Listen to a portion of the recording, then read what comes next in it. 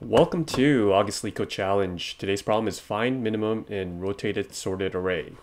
Suppose an array of length n sorted in ascending order is rotated between 1 and n times. For example, the array nums 0, 1, 2, 3, 1, 2, 4, 5, 6, 7 might become 4, 5, 6, 7, 0, 1, 2 if it was rotated 4 times. Essentially what they mean by rotated is shifting the array so that this 0 is going to be moving up over to here, and the very last element will be going to the beginning. So it's still sorted, but there's a pivot point in which the sortedness occurs first. Now we want to find the minimum in our rotated sorted array, and that's essentially the pivot. So what we're going to do here is take this array, for example, and we're going to have a left and right pointer and do a binary search. Now in a binary search, normally we find the middle and we try to find the range in which we're searching for a number. But here what we're going to do is check to see this middle value and see if this is greater than the right pointer here.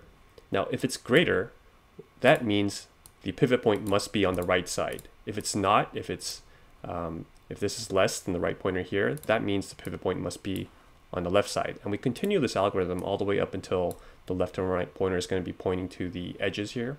And we want to move our left pointer all the way up. Say it's like this.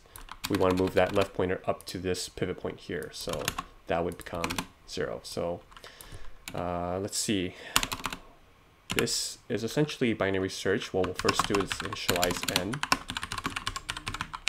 Get our left and right pointers, which would be 0 and n minus 1. So while left is less than right, let's first calculate our mid. That's going to be L plus R divided by 2. And the first condition will say if nums mid, if this is greater than nums right, that means the pivot point must be on the right side. So we'll move our left pointer to mid, but we're going to add 1 here because remember we want this left pointer to shift to the beginning of our sorted ascending order.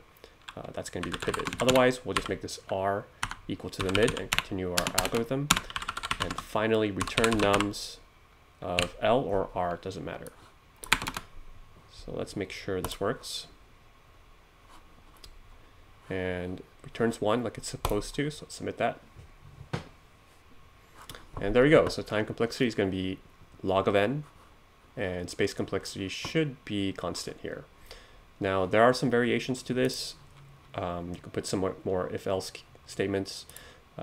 If you have repetitive numbers, there's actually a little bit of a trick you have to do, but I'm not going to go into that because I believe that's one of the other questions for this problem. All right, that concludes our August Leetcode challenge. Thanks for watching my channel, and remember, do not trust me, I know nothing.